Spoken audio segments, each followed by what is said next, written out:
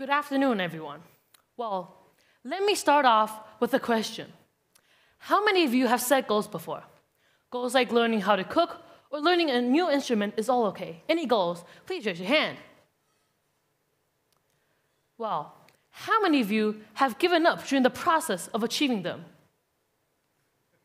Well, I can see a lot of hands down there. Well, I've had the same experience too, but a trip changed me.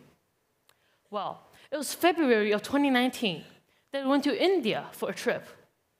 And during the trip, I learned a way to solve this problem.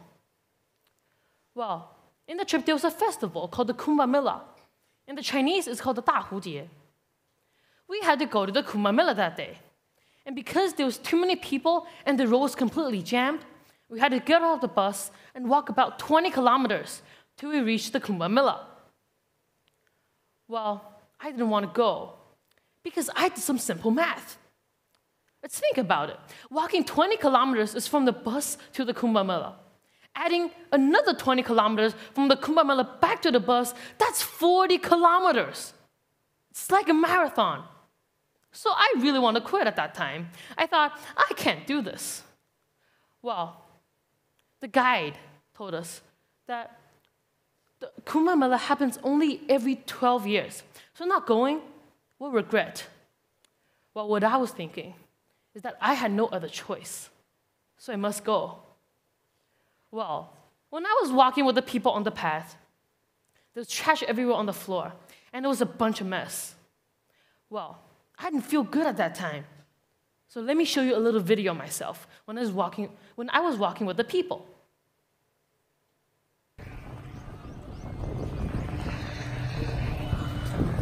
David， 参加大壶节是什么感受？啊？好多人哦。好多人啊。Well, that is me when I was walking with the people on the path to Kumbh Mela. Well, you can see from my face, I didn't look that happy, right? Well, I hated the feeling of walking 40 kilometers. Look at my facial expressions. The guide in our trip, he probably saw my facial expressions. So he came to me and we started a conversation. He said, "Hey, David, what's up?" I said, 20 kilometers is so tiring. I can't walk that long. Well, he said something to cheer me up. He said, "How about let's set a little goal first? To walk 5 kilometers at first, and then we'll rest." I thought this idea might work, so I tried to walk with the people. Well, as I walked forward, we were talking about how to set goals, like walking 5 kilometers. And I found out probably setting goals was very important for him. So I asked, "Do you always set different goals?" Well, he said, and he shared his experience with me. He said, "Well, I started setting goals when I was small. And since I found out that setting goals worked really well for me, it became a habit for me as well." And he continued. He said, "I followed my way, and I got into my dream university. And after I graduated, I became a guide for Chinese tourists." I thought, well, he became a guide for Chinese tourists. He went to his dream university, probably because of his goals. But I was wondering about something right there. Well, how did he do that? Is there any secret behind it? So I asked, "Do you have any secrets?" And he replied, he said, "Well, my secret is to set a big goal at first, and then simply break them down into smaller pieces, and then accomplish them one by one." While we were talking, he suddenly told us to stop. He said, "Let's take a rest. We've already walked for 5 kilometers. And I was shocked at that time, how 5 kilometers went by so fast. I thought it was going to be half a day or so. But it was way faster than I thought. So I thought maybe walking to the Kumbh Mela probably wouldn't be that hard. Well, while we rested, we talked about more fun facts about the Kumbh Mela. Before we had to walk the next 5 kilometers, he said, "Hey, David, how about let's set a bigger goal? Let's walk 10 kilometers. I thought about it. Walking 5 kilometers? Well, it was faster than I thought. So probably 10 kilometers wouldn't be that hard. So we walked the next 10 kilometers with a very positive attitude. And this goal was achieved as well. Well, with all these conversations and walking, we finally met the Kumbh Mela.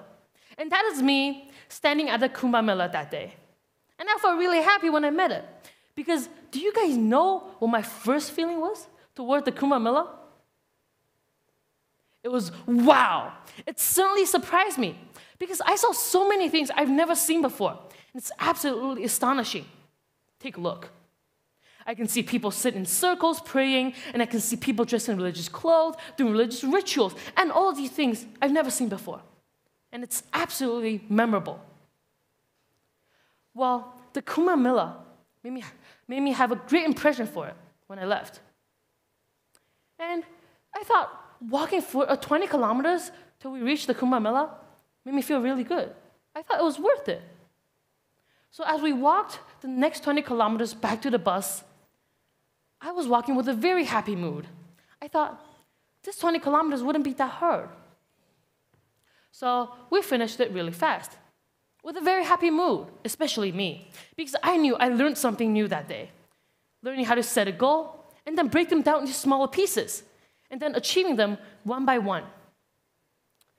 Well, after the Indian trip ended, I went back to my home. I thought, maybe I should start setting my first goal as well. And my first goal was to solve a little problem of mine. Well, I always had this problem, which I didn't like to read. Because as a kid, I found out there's something more fun and something to better understand in this world. Well, I believe it's movies. Well, and I believe many of you down there will probably choose movies. You have a choice between books and movies, right? Well, because I know all of your feelings. Movies, they're made up of pictures, made up of sounds and music, and very attractive. Well, on the other side, we have this book right there. Made of just simple, plain words. Not that fun at all, right?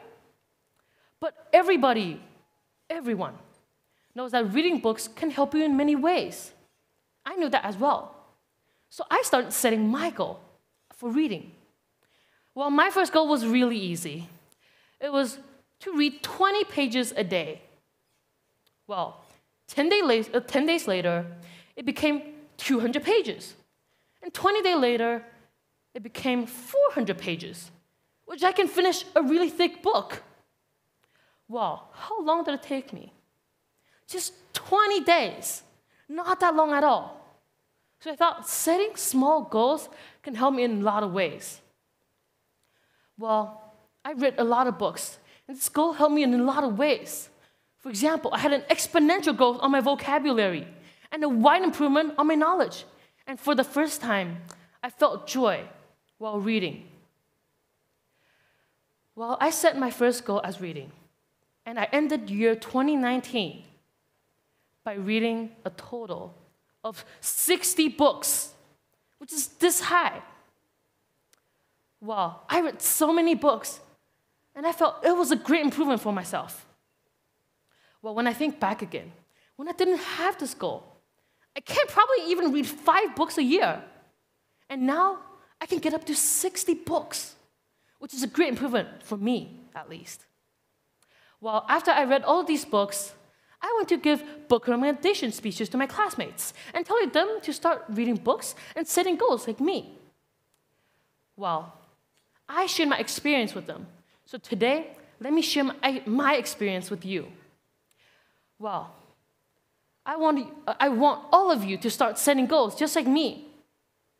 Well, no matter if your goal is like learning a new instrument or exercising every day, it's all worth taking a try. Because a life without a goal is like a sailing ship without a compass.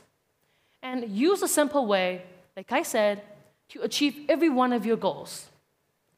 So, at last, the reason why I'm giving this talk today is because I want to inspire every one of you sitting down there to start setting goals, break them down into smaller pieces, and then adding them into your everyday life.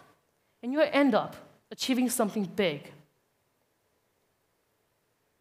那么再过几天呢，就是2020年的新年了。